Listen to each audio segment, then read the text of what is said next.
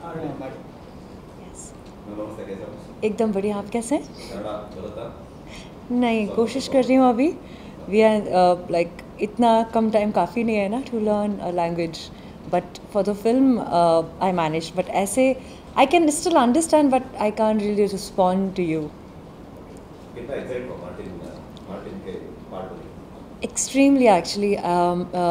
जब मैं last time I थी यहाँ पे टीज़र रिलीज़ के लिए, when I came here last time, उस टाइम पे भी I was extremely happy and excited because I myself had no idea how big the film is going to be after the edit. When we saw it, it was just a magnificent feeling to be a part of one of the biggest film in Kannada language. I just wanted to ask you guys which language I should be like speaking in. Like the majority of you guys understand Hindi or English? English, right? Kannada. Very nice. Thank you. Yes. Martin is your first South Indian film. In a way, it is. Yes, it's my first Kannada film. Yes. So, अभी पूरा ready हो रहा है release के लिए. कितना excited है? बहुत ज़्यादा. और we are already planning pan-India promotions and the cities that we are going to visit. Definitely Bangalore is a place where we have already promoted quite a bit and we'll be promoting here as well, but there are other cities as well.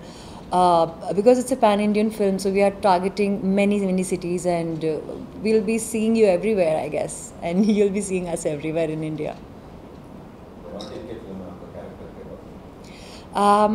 I am Martin's girlfriend, apparently. I cannot reveal much before the release. But the thing is that the part that I have is a role that I always wanted to play. And I think that is how it manifested for me. And I think that's the kind of a person that I resonate being. Not really a gangster person, but a person who is extremely confident, who can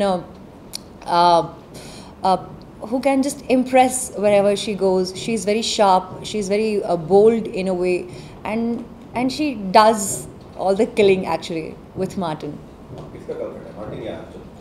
This I can't reveal.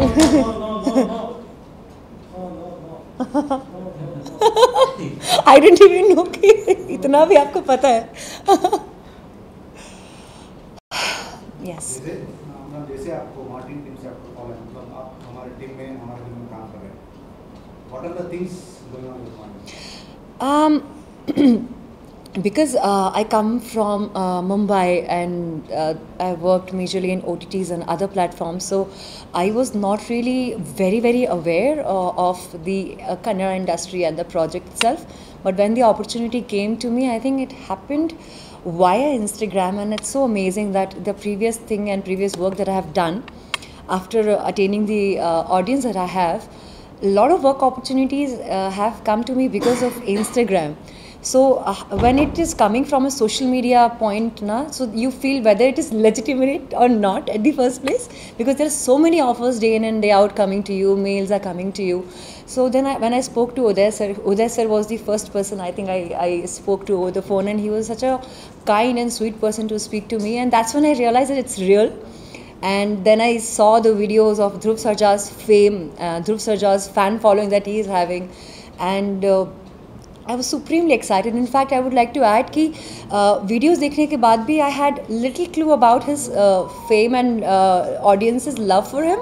But when I posted a story with him, that's when I received so many messages from his fans, from his group fans. So right now when I posted a story that I'm coming to Bangalore, his fans started chasing me again, that is it again for Martin, and how is it going, and for how long I'm here for. So, it was a great experience.